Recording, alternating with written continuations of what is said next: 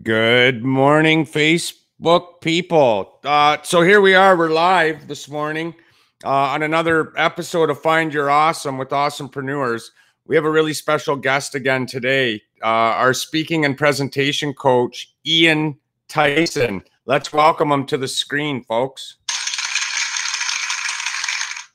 There you go. Hey, Kyle, how are you, buddy? How are you, my friend? I'm doing well, thank you. That's awesome to hear. Nice to see your face and see you've shaved.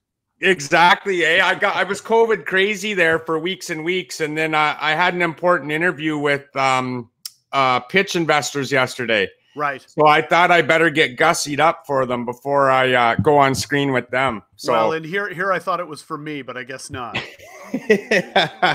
So I usually like to start the show by thanking the frontline workers out there. You know, of course, they're taking a beating right now. They're special people. They don't normally get recognized in the normal world. And when COVID hit, you know, they're the real heroes of today. So I want to give a big shout out to them. And I want to ask Ian, how are you struggling, or how are you making out with the situation we're in today?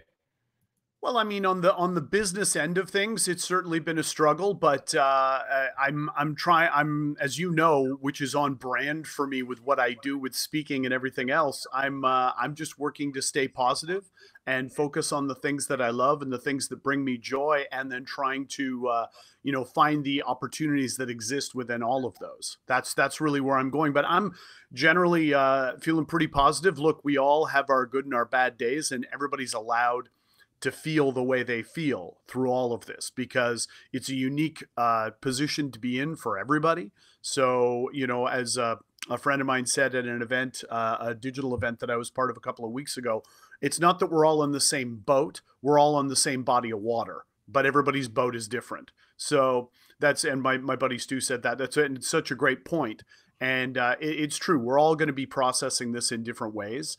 And so I'm just leaning in on different things that make me happy, and seeking to pivot within the business end of things, but just doing stuff that's going to keep my positivity up, which is what I'm all about. That's awesome. I love that. And that's who I've decided to surround myself with, is people like yourself that are looking at the positive side of things. There's so much negativity out there nowadays that it gets draining if you keep watching it day in and day out. Oh, absolutely. So I'm really careful with who I allow into my circle these days. And I have a lot of special people around me, you being one of them. Now, how has it affected your business, and how have you had to navigate through that and change what you are doing? Is it a big change? It's been a big change. I mean, how it affected the business was literally within a few days, all of my gigs that I had for the foreseeable future were gone.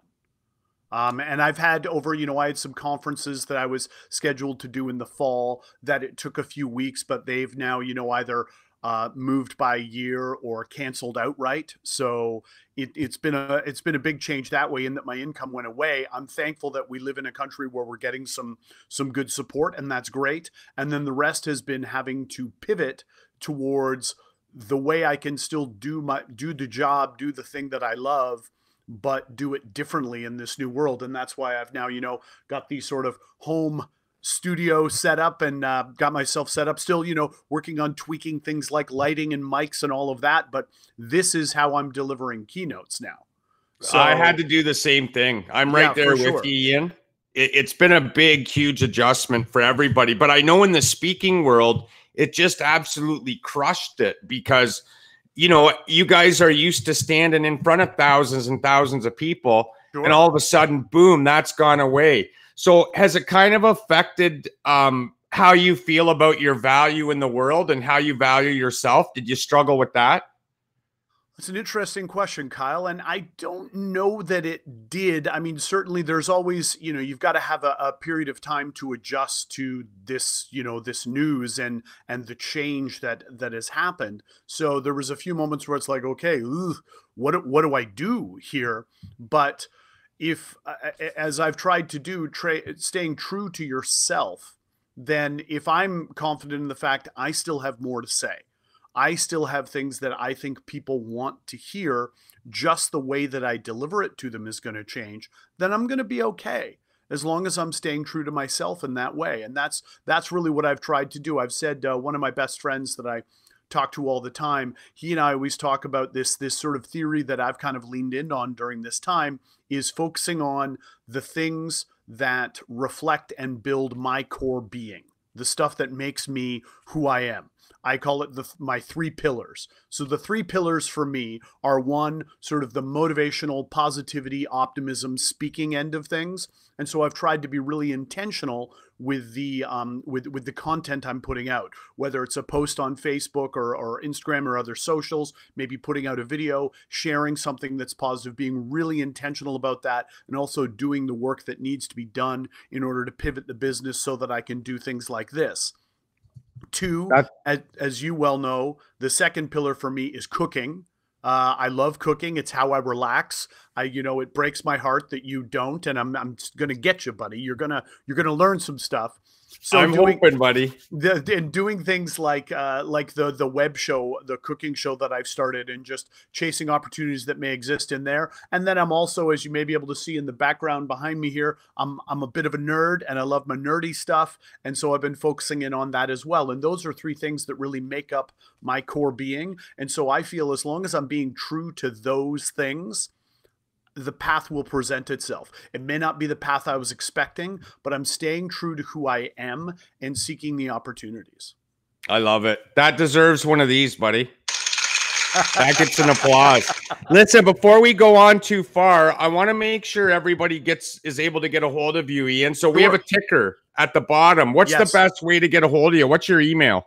Well, you can email directly at hire_me at iantyson.ca. Hire. And now we're watching Kyle type in real time. Yeah. And you know me, I'm a computer idiot. So hire_me at iantyson.ca, not .com, .ca.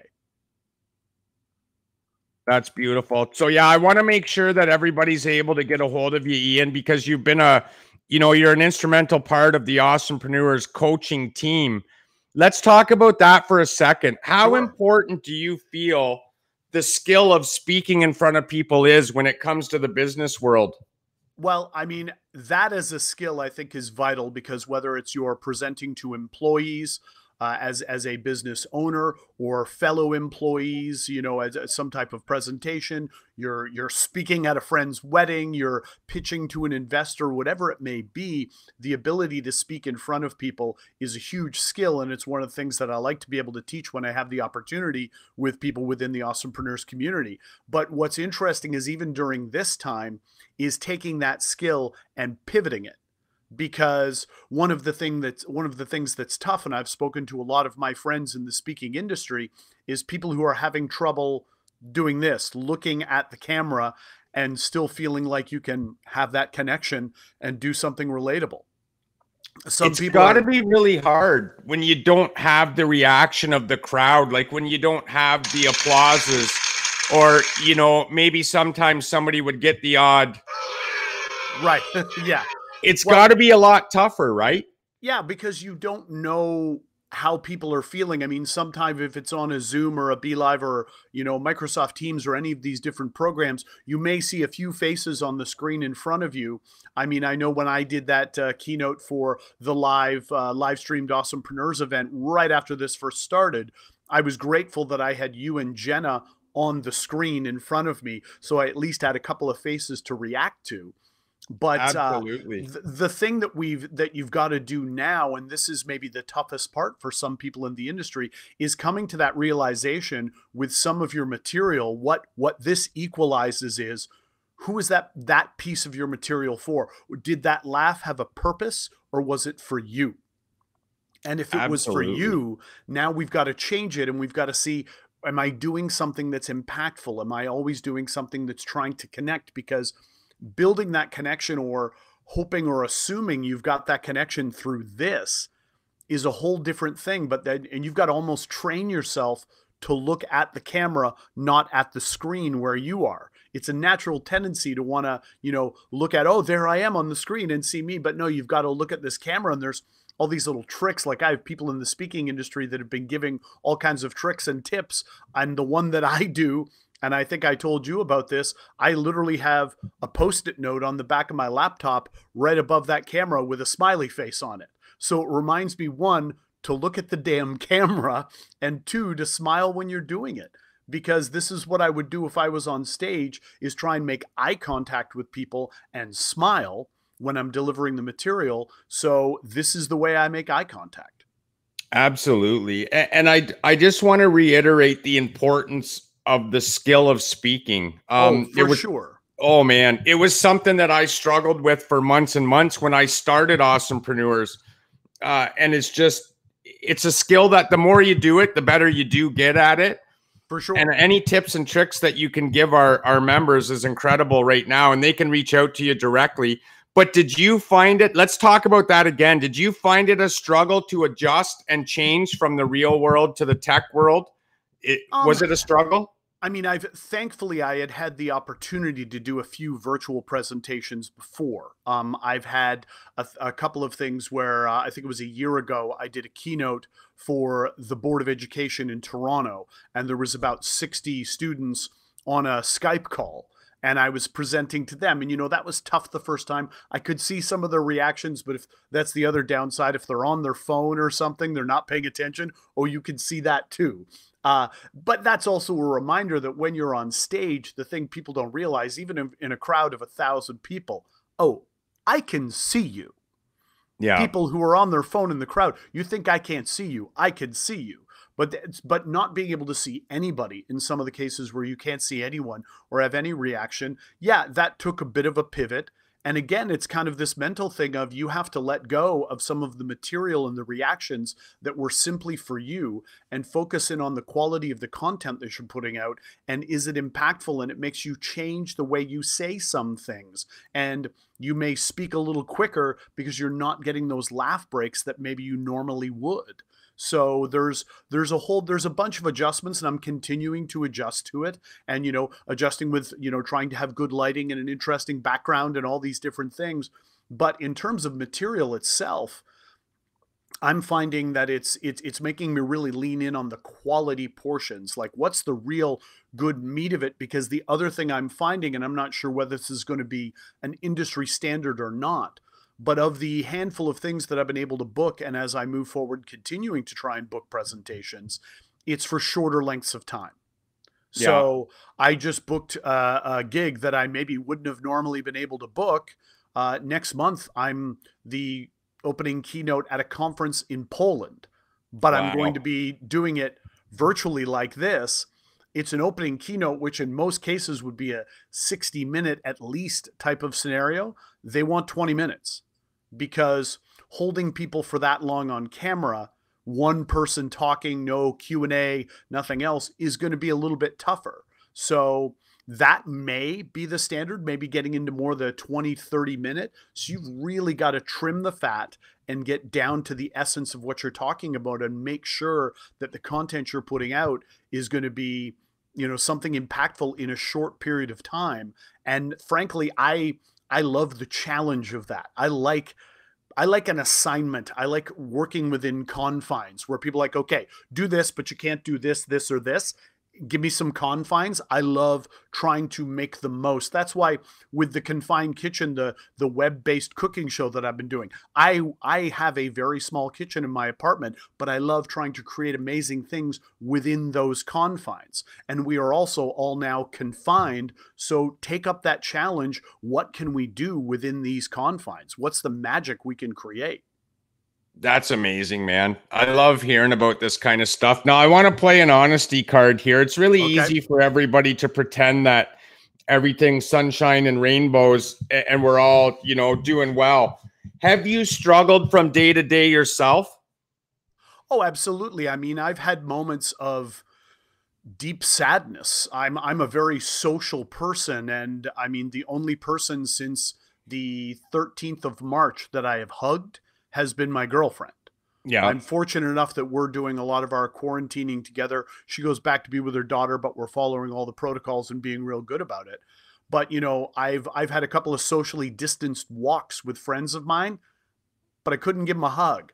And there's something about the, you know, the way the serotonin that does and how it lowers your cortisol and what a hug can do for your mental health. Not having that has been tough. And I mean, there have been moments of emotional reactions that I wasn't expecting. Like, for example, and this is A, super geeky, and B, a little strange, maybe, I don't know. But I was, you know, watch a lot of movies, watch a lot of things. I was watching Avengers Endgame for about the sixth or seventh time that I've seen that movie. Saw it probably 4 times in the theater last year when it came out. But I was watching the movie, and I won't spoiler it, but at a pivotal moment at the end where we lose somebody. And again, I've seen this movie like 6, 7 times. I sobbed. Yeah. Like uncontrollably, because there was a lot of emotion built up that I needed to let out. And you've got to have that outlet, and it's okay to cry. It's okay to be sad. But as I talk about in some of my presentations, like one of my life mantras, and once we're able to get open back up again, I'm going to my tattoo guy in London, and I have a new tattoo that I'll be getting on my forearm that will say, pain is inevitable. Misery is a choice. Bad stuff's going to happen. It's how we choose to deal with it when it comes, because it is a choice. Do we respond or do we react? Having that reaction is okay as long as you take a moment and take a beat and then are still able to respond to something in perhaps a more positive way. But if we make 2,000 choices every single day, which most people do on average, we can be in charge of those things. We feel very out of control right now in this time. So why not take back the control over something that you can control, which is your choices every single day and the choices in how you respond to things. But yeah, I've had my bad days. Like, just because I'm a motivational speaker doesn't mean that it's always sunshine and rainbows. I've had a rough go in some of these days. I've had days where I just need to shut the world out and just, you know, stay in my pajamas and watch movies on my couch. I've cried, I've been sad, but more often than not, because it's a choice and because of the practices that I put into place, I'm having good days because I'm getting my sleep, I'm trying to eat well, and I'm getting exercise. Those things are huge. Yeah, it's been shocking to me as well, too, the emotional roller coaster that this whole thing has taken us on. You know, I'm generally an upbeat guy and I like to stay positive.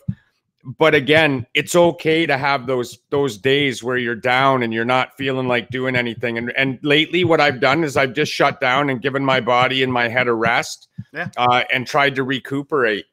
Now, with that being said as well, Ian, is there any new skills that you've learned during COVID? Because for me, it's just been a phenomenal experience to be able to sit back and learn new things that I never did before. This podcast would have never happened had COVID happened, because I kept trying to push myself to do it. I couldn't find the time. Now I've got the time. Is there any new skills or stuff that you've picked up? Well, certainly all of this tech stuff. I mean, I've been constantly tweaking for the past several weeks, and even just this morning, coming on for this, like I've talked to a buddy of mine who's a director. He directs. He's directed his own independent horror movies and does some media content with a company that I used to work for, YLCC. And I called him up before I was actually doing the Awesomepreneurs keynote, doing that live keynote. I said, okay, here's the space I'm going to speak in. Here's what I've got for lighting. Tell me what I need to do. And so he was giving me tips about having a key light and lighting your background and all these other things. And then I did that out in my dining room. And when I spoke for Awesomepreneurs, but I realized moving forward, I've got to have a space I can quickly convert instead of the big change I did out there because the light was a little better. So I made it here in my office. I already had a standing desk, so it's easy for me to, just lift my computer up a little bit higher so that the camera's right there at eye level. And then took those tips he had, and I'm still continuing to tweak with the lighting. And I know there's a couple more little lights I want to go buy, and I've bought a little microphone that I use when I'm doing my cooking stuff. And yeah, it's the tech has been a big skill for me, and that, and maybe not relearning, but reappreciating things like riding my bike. I used to run, but my feet and my knees are terrible now, so I can't do it. And I can't go to the gym. I can't go see my best friend. And we used to box 3 times a week as the exercise, but we can't do that either. So I went and got a used mountain bike, and I've been now rediscovering the joy of, in the nice weather and even when it's not great, of getting out and just going and riding my bike for like an hour or an hour and a half as a way to decompress. It's been great. That was my bad. Sorry, I was playing with the tech. See, it's that tech stuff you're tricking us We're again. learning, Kyle. We're all learning, man. Absolutely. Sure. So let's have another honesty moment here. What do you think, honestly, the speaking world looks like going forward? And from what you've heard from all, I know you're really, really involved in the speaking community and you have a lot of friends involved in it. What's the talk around the speaking community and what it's going to look like going forward from here? Does anybody know? Is there a lot of uncertainty? Are they scared? What's the feeling around it? Well, that's the thing, is nobody really knows. So we've got to take the data that we have and then being able to take that data, kind of put it through the filter, understand the source that it's coming from, and know that things are changing all the time. What I could say best guessed from the things I've heard, as far as like conferences, large groups of people coming together, it's going to be at least a year before I'm going to be standing on a stage with a mic in my hand, actually speaking to a group of people. I think it's going to be at least a year. Like, we're talking spring 2021, probably though more like fall 2021. Like, there are some big groups that are in the know. Like, you look at TED, that do the TED Talks. I know I saw a post in a group that I'm a part of that's all motivational speakers and inspirational speakers and business speakers. And one of them said, received an email from TED that not only did they cancel their spring event in California, but their large event that they were doing spring 2021 in Vancouver, they've canceled. Wow. Because they're saying, so mind blowing. I mean, for the large groups, that's going to be the last thing to come back. So you're talking sports, concerts, conferences, the absolute last thing to come back. So it's literally got to be, we've got to have a vaccine before those things are happening again. So for me, whether it's with corporate or educational clients, then I've got to pivot to be able to say, yeah, I can do this. I can speak like this on camera. I'm good. The pricing may change a little bit. Like we said, the length of the presentation may change, but being able to say I'm ready. I spent a couple of days last week doing changes to my website so that it reflects the virtual world that we're in, showing samples of me doing this, pictures people took of me speaking on their computer screen for a virtual event I did a couple of weeks ago. I used pictures and screenshots from when people watch me on Awesomepreneurs. That shows proof of concept. This can be done. We don't know what the market's going to bear in terms of pricing, and nobody knows. So it's kind of the Wild West. You've got to go out there and figure it out for yourself and see what you can do. That works into my next question, actually, Ian, because one thing I'm struggling with right now is there's so many people giving away everything for free online. Because of the times we're in, everybody's trying to be the nice guy. They're giving away free courses, free talks. How is this situation going to change the pricing? If there's other speakers watching right now, and again, we've all mentioned the amazing speaking community you're involved in, what's everybody doing with their pricing for keynote talks and stuff? Because you can't charge the same amount of money as you would as if you were live on a stage. Well, it's interesting. It has been kind of all over the map, and I think it depends on the person, on their reputation within the business, and the kind of money that they would normally command within the business. I mean, I just saw a post yesterday from a friend of mine who, since March 11th, said he's done 116 virtual things. Holy smokes. Now, a lot of those would have been free. A lot of those might have been things with past clients. But, and again, with some of the conversation that I see out there in the industry, some people are doing full rate. Some it's like half.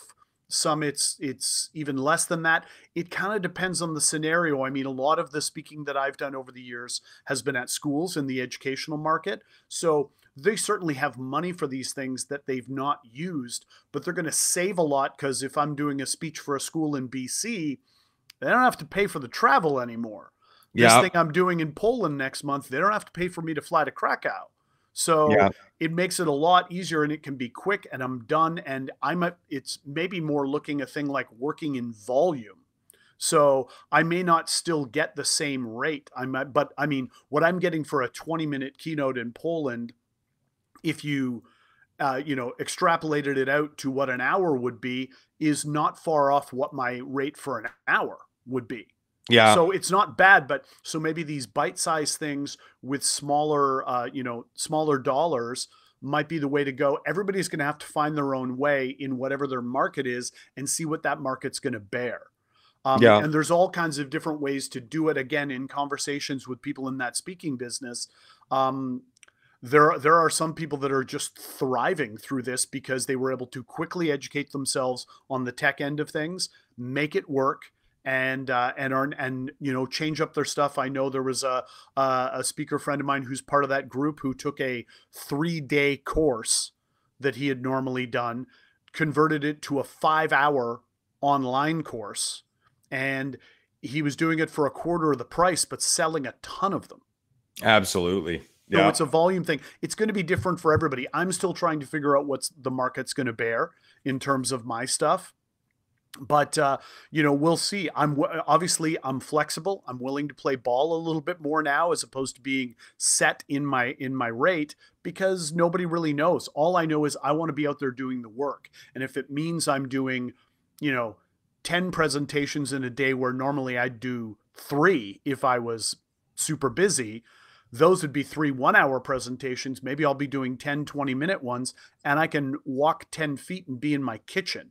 Like, that's not bad at all. I don't have to leave my apartment. I don't have to stay in hotels. I don't have to take flights. I don't have to rent cars. It brings the total cost down a lot more. So we're just going to have to see. But I was part of a student leadership global conference a couple of weeks ago where they had 34 speakers over 2 days. It was a free event, but 6,000 people from around the world signed up for it. I was there. I saw it. It was awesome. Yeah, you were watching. Yeah, it was fantastic. And now, that's a good proof of concept. Hey, we can do this. Hey, we can put good content out. So what they're maybe going to do next, who knows? There might be something that's, a paid thing they do for another live event or another way to deliver material. That's what we've all got to do, is adjust accordingly. But again, if you stay true to those things that are truly you, that's what you're putting out there, that's what your content is, then it's going to work itself out. Yeah. Here. I love it. We're going to have some fun. So I want to make sure, Ian, that everybody gets to know exactly who you are and what you're all about. Sure. Why don't you talk a little bit about the book that you wrote? Do you have a copy of the book close by that you can show us? Hang on, right here. There's my book. That's awesome. Why don't you tell everybody a little bit about it? Sure. Well, just for those who don't know, I've been a professional speaker for just over 31 years now. I started in 1989 when I was 18 years old. First paid speaking gig I ever had was at John Paul II in London.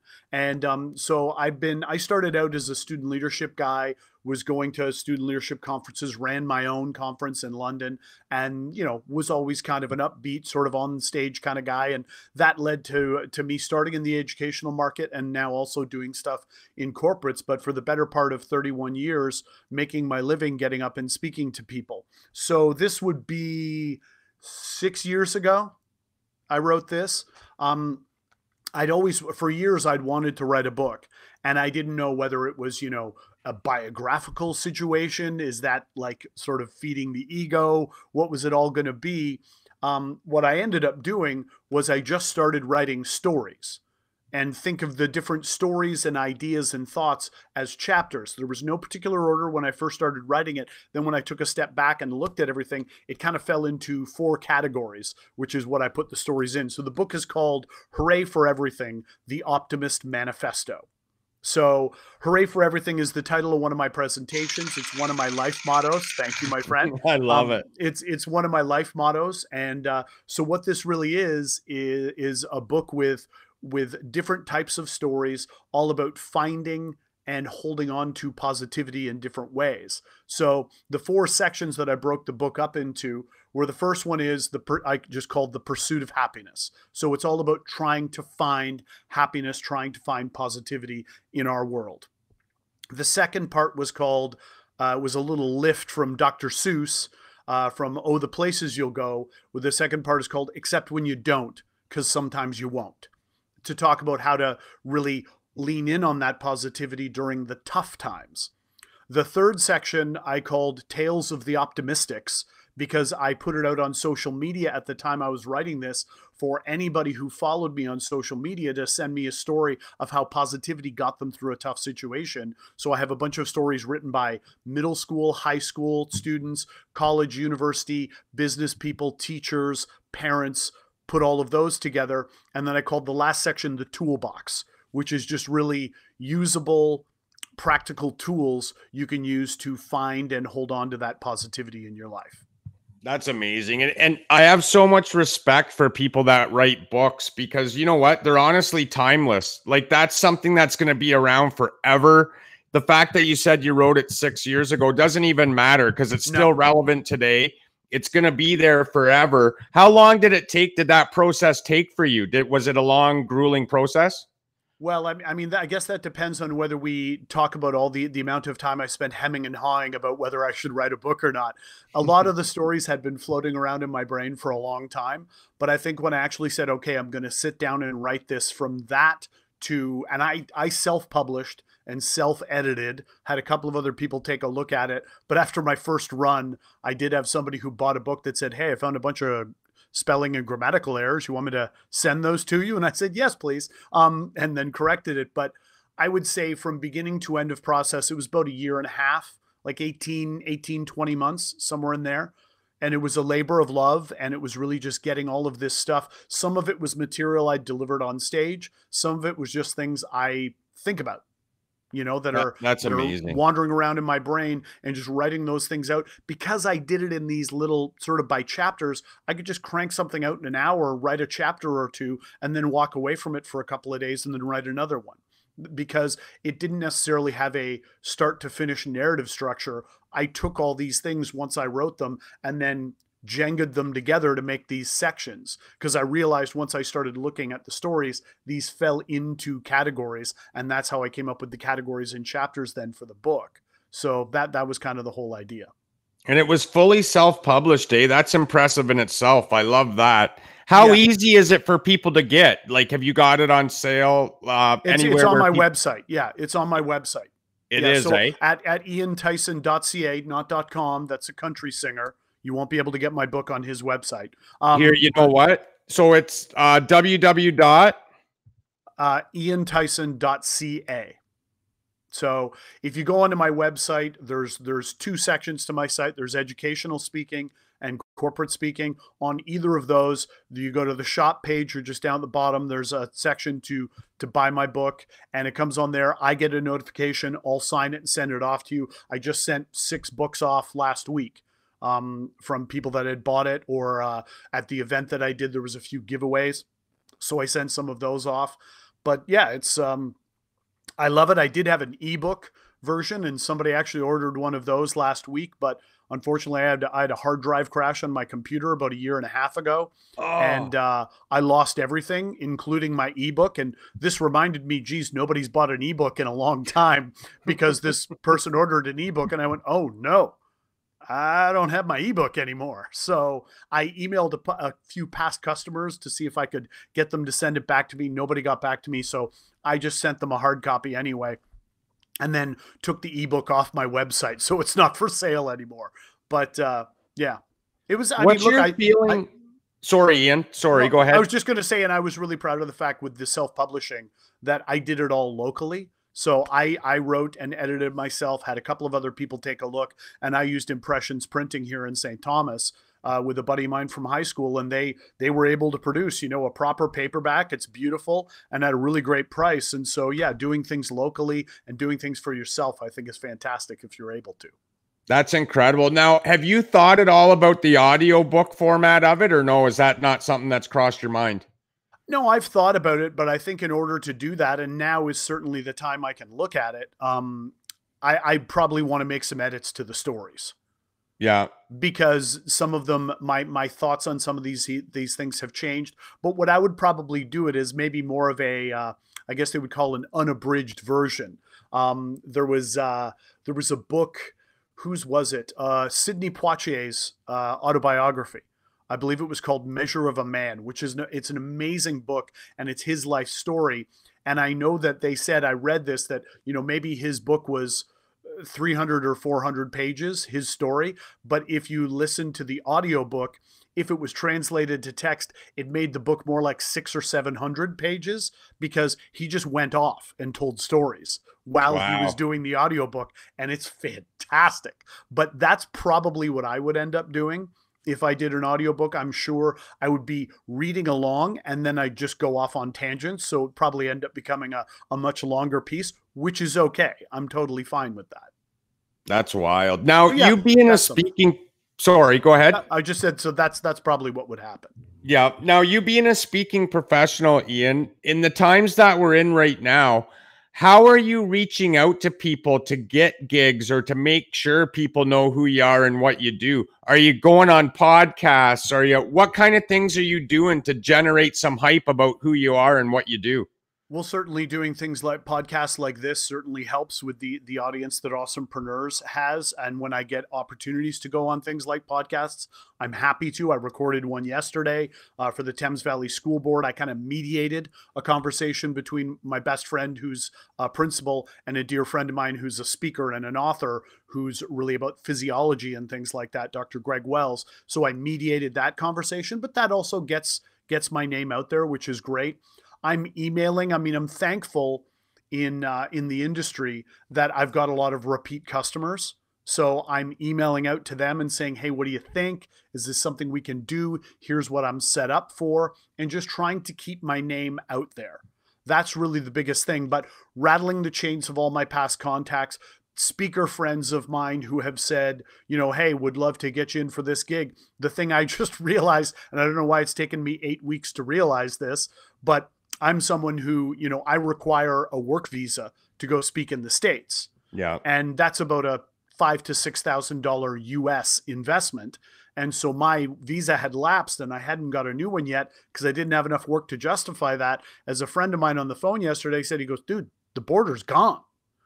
I can do speeches anywhere now and kind of build up that client base and not have to worry about crossing the border because I'm doing it from right here. So that's something I'm going to be leaning in hard on as well, is going after some of these in the educational market, teachers and leadership advisors that I know well, that have always said, well, when you get the visa back, we'd love to have you come down. Well, I can come and do a presentation now because I don't have to come anywhere. I'm right here.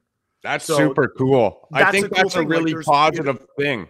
Yeah, I mean, it opens up the entire world for you. My market is huge now, whereas it was maybe a little more limited. Like, yes, I've been fortunate enough to speak across the States. And in Europe, I did a gig in Mexico last year. I've spoken down in Brazil. Those are all great things, but now I can do those without having to fly anywhere. All they need is a solid internet connection, and we are golden. That's wild. That's so incredible. I love hearing stuff like that. Again, it's all about the positive things that are coming out of COVID right now instead of the negative news that we're all watching. For sure. And that's what's next for you. What's next for me is continuing to just really go after those 3 pillars. I'm continuing to build out some things on the cooking end. I'll be doing a cook tonight and shooting another episode of The Confined Kitchen, which I do on YouTube and on IGTV on Instagram, and I post it on Facebook. Because I'm enjoying that process. I'm cooking anyway. Might as well share some of the skills. And I'm looking to find some opportunities that might exist even within combining the food and the skill set I have with speaking, and looking at maybe some hosting things I might be able to do as well. I'm continuing to work on things on the nerdy end. My 2 of my friends and I have our own little group we call Fan Dominion, and we've started getting paid to host Comic-Cons around Southern Ontario. So wow. we host and have since the 2nd year of the 4-City Comic-Con in London. We've been the hosts and MCs for that Comic-Con. We hosted the Windsor Comic-Con last year, GenreCon in Guelph. We're looking at what could we maybe do online, doing some interviews and stuff like that. And then obviously, first and foremost, continuing to go after the stuff in the motivational speaking world, putting my content out there, seeing what the market's going to bear in terms of presentations, and just trying to spread the positive any way I can by doing things this way. Beautiful. I love it. Yeah, this has been so cool. I really pride myself on the fact that we have an amazing community of coaches within Awesomepreneurs. So if the members are watching this and they see this, how can you help them up their speaking game or their presentation game? I know a lot of people are terrified to speak in front of a camera, in front of a crowd. Are these things that you can help our members work through? Absolutely. I mean, now is certainly the time. If it's a speaking in front of a crowd thing that you want to work on, we can start to develop those skills and do the back end work now while we have nothing but time to really lean in on how do we take, because where I can really help people out, I think, given my skill set and what I've built up over the 30 plus years in the business, is to take, here's a presentation, here's some information that I want to get across. What I can do is help you add some story and some impact to that so that it comes across like you're just telling people a story. We can talk technical skills in terms of, holding a mic and how and where to look in an audience and, all the stagecraft of things. But we can also build story, adding story to a pitch for investors, for example. If you're a tech startup and you're trying to do something new, okay, how do we take the business aspect of this presentation that you want to do, add a little story to make it a little more of connection, may make people more likely to invest in what you're doing. Those kinds of things. Adding story to your pieces is something I can absolutely do. And as much as I'm learning in, at the same time as everybody else, I can certainly talk about the tips that I've picked up in terms of looking at a camera and doing a presentation and trying to help people to navigate those waters right now, because I'm feeling more and more comfortable every time I do this. There are a few little tech tips and a few little mental tips that you can do in terms of being able to look at that camera, deliver something with impact, and still try and make that connection. So that's something I can absolutely do. But I love talking shop. I love talking, speaking, discussing story. Really, like, I love nothing more than when speaker friends of mine say, hey, I'm trying some new stuff. Can I hop on a Zoom or a Skype call with you and work it out? Or can you come and see me present?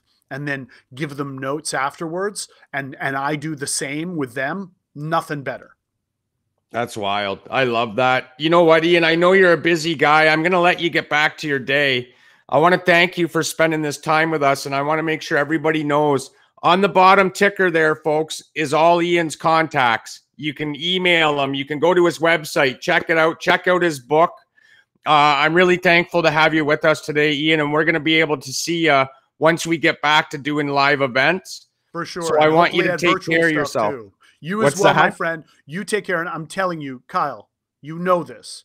With my confined kitchen speaking or cooking show I'm doing, I've told you this before. A lot of the time when I'm prepping these meals on camera, I'm thinking, okay, would Kyle be able to do this? So you're part of my motivation here, buddy. I need you to lean in. Let's get you cooking. You don't need any more drive-through, brother. Let's get you cooking, man. Come on. Go back to episode 1 and start from the beginning. Foundational skills, we're going to get you there. Thanks so much, brother. I appreciate it, and we'll talk soon, man. You bet. Take care. Take care. Thanks, everybody.